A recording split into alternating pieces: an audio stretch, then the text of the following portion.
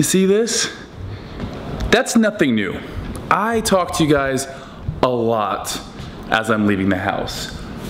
But this time, it's because I'm going to Hawaii. So I'm about to call an Uber, jump in the cab. I'm gone like every week, but this time I want to see my entire family. My parents, my dad and stepmom are renewing their vows. They've been together for like 25 years, so kudos to them. You guys ready to go to Hawaii? I'm so excited to take you there. I've only been there once, and I've never been to Maui. Surf's up, dude.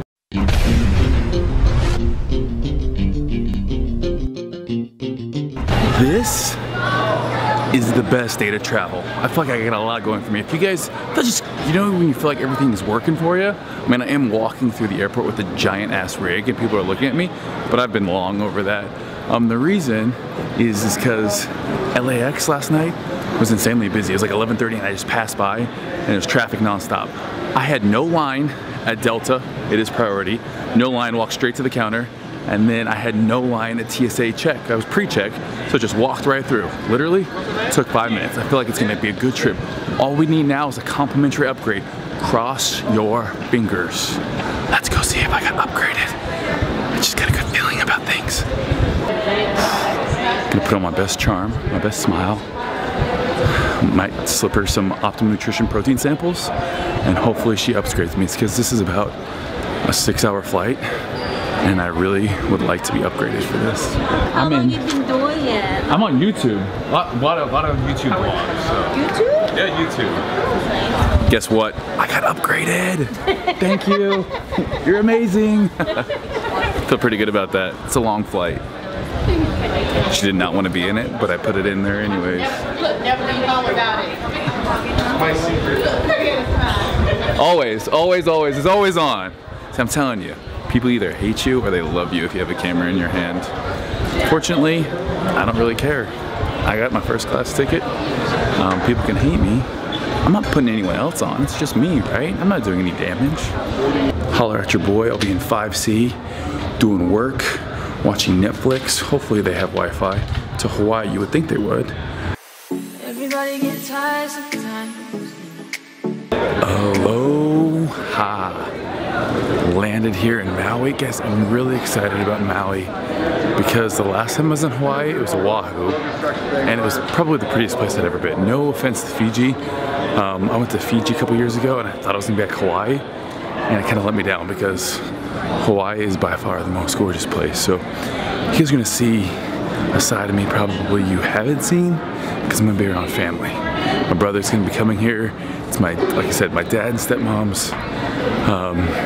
It's their anniversary, so they're renewing vows. But I'm one of 7 kids. I'm gonna meet some nieces and nephews. 2 of my sisters can't make it, and 1 of my brothers can't make it. But there's still gonna be a lot of family here. I got a big fan, and my brother's actually calling me right now. Hopefully he picked me up. It's about 8:15 here right now.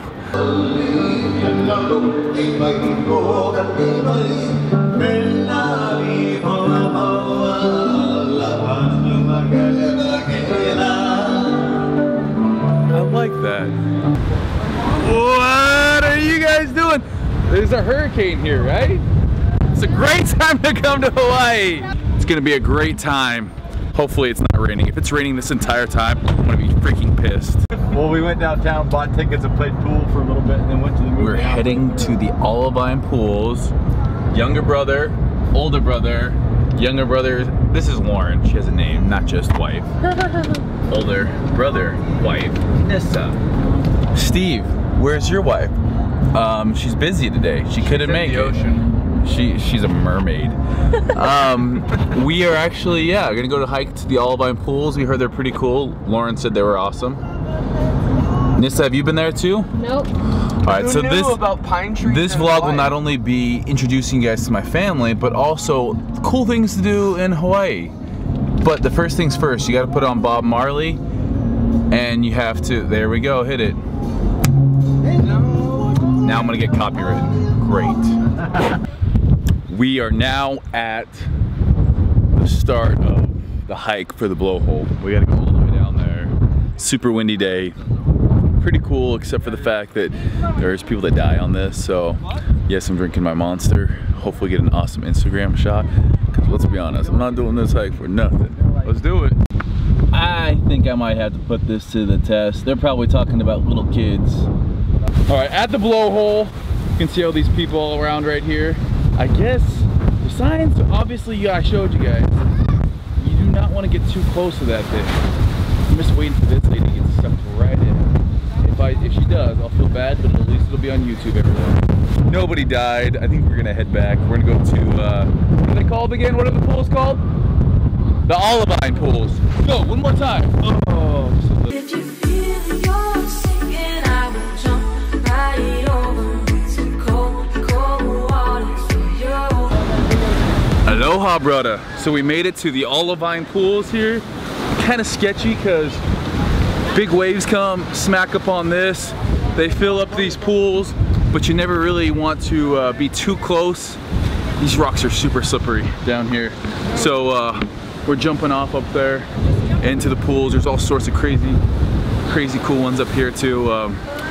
Fish everywhere too. So Gabe, my brother-in-law, or stepbrother, he brought his spear gun and he's gonna be jumping in and trying to spear fish too. Maybe not in this one because there's people in there as well, but I'm gonna get a sick Instagram shot here, you better believe it. You've never been over. All right, today's the big day. We're just following. Renewing the vows. My parents are renewing the vows. We're here in, what part of the island are we in? Kihei. Kihei. We were talking about how the Hawaiian Islands came about. It's really pretty amazing. Hey, big guy. Hey, Steve. I was talking to your dad. Oh, thanks. Nice try. What? That's what happens when you don't wear them out. Actually, this is what happens when you use spray sunscreen. I actually can vouch for that because I tried it in Lake Powell and it was miserable. I had the worst sunburn of my life. I probably should have told Gabe that, but I didn't know he was using it. Dad, we'll see the Hawaiian shirt here. Get it. Are you nervous at all?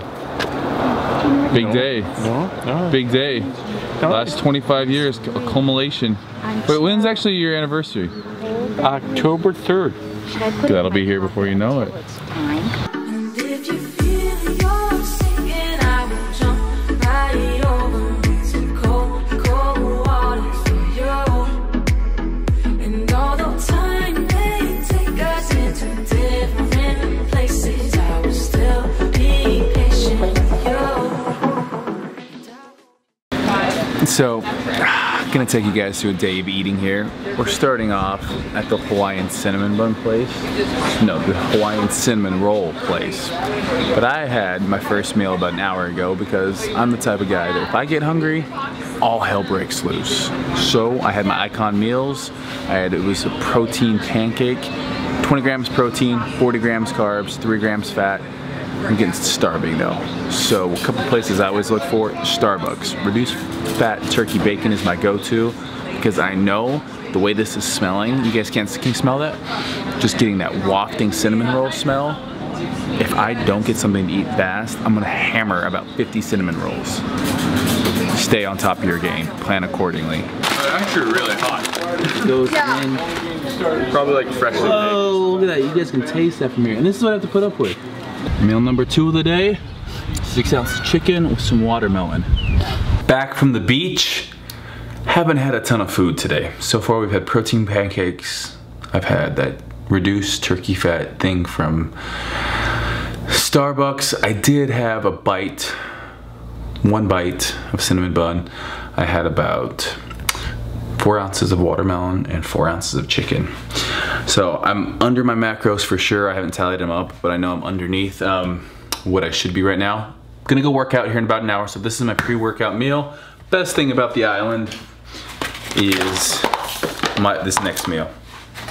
I have poke, 6 ounces of poke. Poke is just raw fish, super healthy, with some avocado. I'm gonna do a little rice packet here. For 1 rice packet, it is 53 grams of carbohydrates, perfect for pre-workout. Gonna heat this up for 90 seconds, boom. It's about 5:35, went and got a good workout today, came back, took my BCAAs. This is all I had. I did not have a post-workout shake today. Post-workout shakes to me are about 50-50. Half the time I do them, half the time I don't. Bear with me now. I gotta go quickly. So I'm about to show you my post-workout meal. I'm only at 100 grams of protein so far, so I have to eat more protein. My family wants to go get pizza. It's my turn to cook dinner. So the fit person I am, I'm taking them to pizza and I'm bringing my own meal. This is gonna be my meal. Boom. Guys, look where I'm at. I'm getting lost. I don't know where I'm at. I'm trying to find the pool. It's an active recovery day for me here in Hawaii. Most of you guys may have questions wondering, Steve, how do I get to Hawaii? And more importantly, what is active rest? So I'm following the big program right now. That calls for a day of active rest. Today is an active recovery day. Active recovery, some of you guys don't know what that is, and I intend to tell you exactly the who, what, where, when, and why about it. Right off the bat, active recovery pretty much is just doing something on your day off from weights or training that is less strenuous. So if you're just starting off, your active recovery days might be nothing more than walking. A couple other active rest activities that you could do: swimming.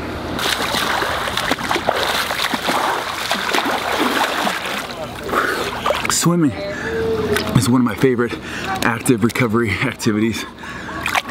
I'm not the best swimmer, so it quickly turns into a full-fledged workout if I'm not careful. So what I typically do, swim one length of the pool, and then just a nice easy jog or crawl back, and then I swim again. If I wanted to do high intensity interval training, and we have that, some of that in your cardio, if you're not doing high interval intensity training, you're kind of missing out on the benefits of that. But if I wanted to do that, I'd be doing something like 20 seconds all out, max effort, 40 seconds rest.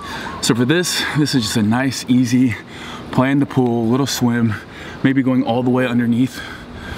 Think I could do that? We're gonna try that. I'm gonna swim back all the way underwater. You guys be the judge.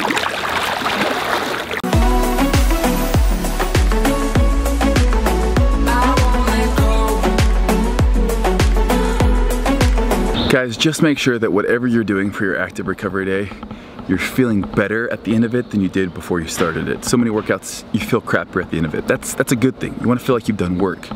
On an active recovery day, we're specifically not wanting to do types of activities that elicit that response where you feel just 100% gassed after it. You should feel better. So if it's a light walk, a jog, a swim, sports, yoga, hiking, stretching, whatever it is that you feel best with, do that. I love getting outside and enjoying nature. That's why this Hawaii trip's been amazing. We've got to do so much outside.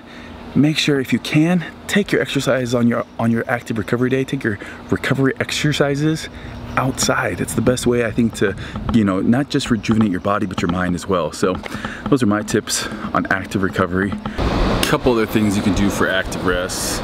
One of them, especially when you're in a place that there's a lot of sightseeing to do, go for a walk. Again, half hour to 40 minutes, that qualifies as active recovery. Also, you're seeing the sights. It's an easy way, instead of just driving to your destination, maybe you're gonna go somewhere for lunch, go to the beach, just walk there. Myofascial release is another one. I know this doesn't sound fun. You can go hop on that foam roller and roll it out. If you don't want a foam roll and you're on vacation, you can do this. Boom. Do a massage. Nothing beats foam rolling, but you still get the benefits out of it, like a deep tissue massage. So this isn't one of those like relaxing on the beach massages. This is me going and getting work done.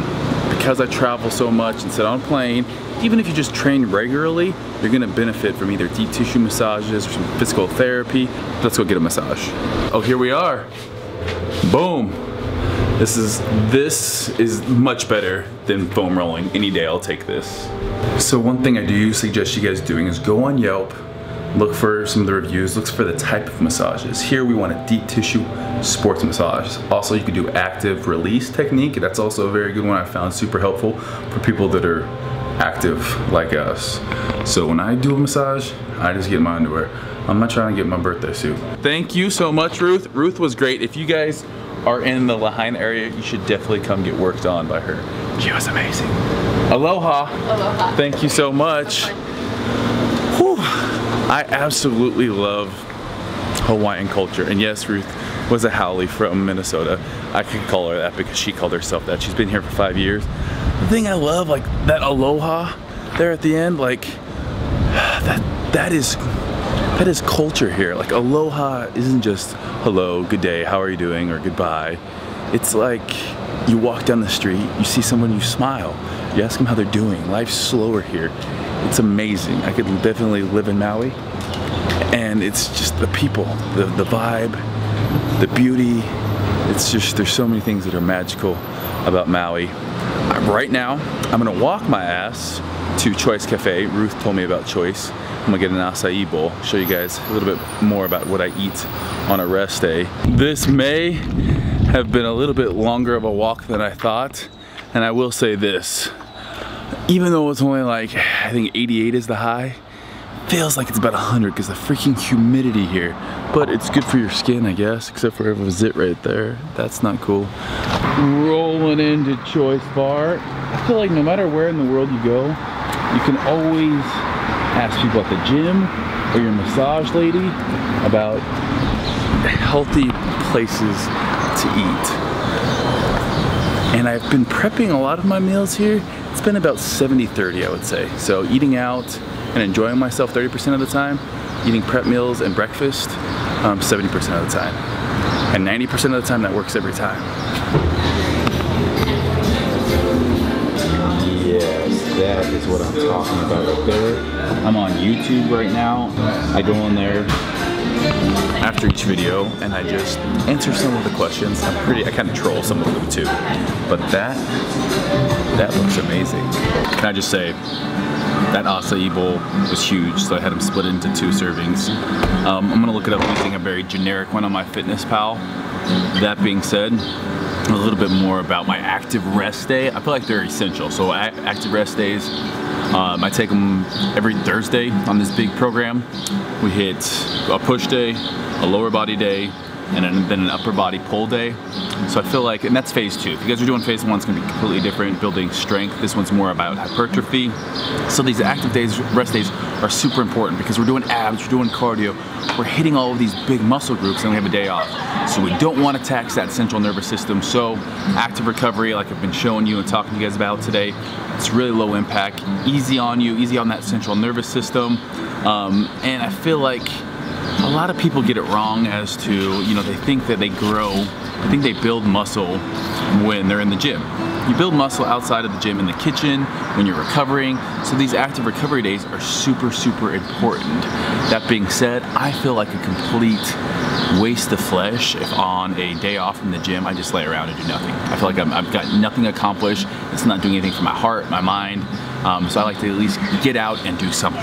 And one of the other things that I wanted to mention, I think too many people assume that more training, even on active recovery days, more work will mean you're gonna lose fat faster, and that's not really the case. You don't want to overdo, like I said, you have your central nervous system, you don't want to overdo your, you know, all of a sudden you've increased your activity level, you've kept your calories the same, which I do. If I have a scheduled active therapy, or I shouldn't say that, active recovery day, if I have a scheduled active recovery day, my macros are exactly the same. Now, if it's a training day that I can't get to the gym, then I'll lower my, if it's something that I should be training, but instead I'm flying and I don't work out at all, then I try to back off my calories. I was in that acai place. Guys, I've never really had to talk to girls. I've always been either dating somebody or, had somebody that I was interested in. I have absolutely zero things. And I know you guys aren't interested in my love life, but I wrote this note on this napkin to drop off to her, and I totally pussed out. We're gonna have to go change that. I did it. That was kind of an adrenaline rush. And I didn't necessarily want to do it like I didn't want to be a douchebag, so I wrote I didn't want to bother you, I know you're doing work, but I left my number. I haven't done that since 9th grade, and I know that may be juvenile. Many of you guys probably say, you should have just gone and talked to her, but she had her headphones in. If I have my headphones in, if I'm at the gym or I'm working, I don't want to be bothered, so I didn't want to be that douchebag that bothered somebody, but I did it more or less because it was more about fear. I feel like I needed to just overcome that. Even if she didn't have a wedding ring on, but even if she's dating somebody, I don't care necessarily if she calls me back. I just wanted to see if I could do it, if I could put myself up to that. I think that's kind of a good thing to do. It's like, it's a little bit of adrenaline rush. Like, it's not like surfing like a big wave in Maui, but it's a little bit of an adrenaline rush to go talk to somebody you don't even know. I haven't experienced that in so long, like maybe 5 or 6 years since I've experienced that like nervousness. Because I do it at expos all the time. I don't know why that made me nervous. I hope that wasn't douchey. I mean, I don't feel like it was. It was like an honest, like, I wasn't bothering. But that's why I guess I feel always nervous, because I don't want people to think I'm a douchebag. Because I'm not gonna lie, I got a cut off shirt, like, do I look like one? Doesn't matter. I felt like I needed to do it. It was good, especially after the girl on the motorcycle in Vancouver. I kind of looked like a pansy, you know, not even talking to a girl, even though she had a helmet on and she was on a motorcycle. Not the best place to try to get a girl's attention. Talking about active rest days still. Guys, this is the best place to take an active rest day. There's, like I said, we've talked about all those different things. Sports, snorkeling. These are the 2 active rest things that I'm gonna be doing here. So I brought the football, and I've also brought this little baseball catch game. Both are perfect for the water.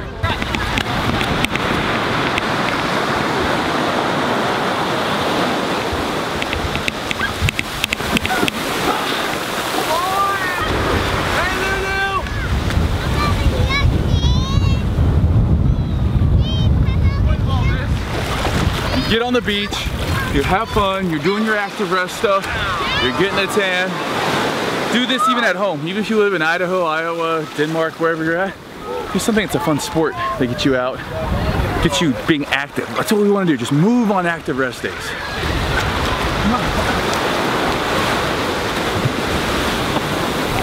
Woo! Let's go work out our legs.